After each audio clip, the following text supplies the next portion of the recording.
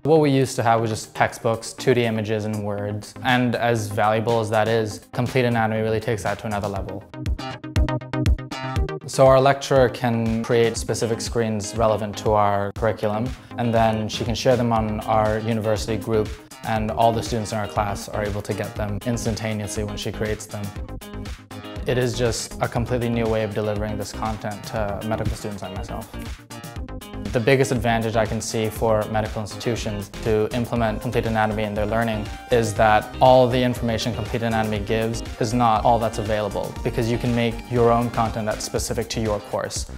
And that's just so valuable to ensuring that the content that's available for your students is really the most helpful content that they can get their hands on.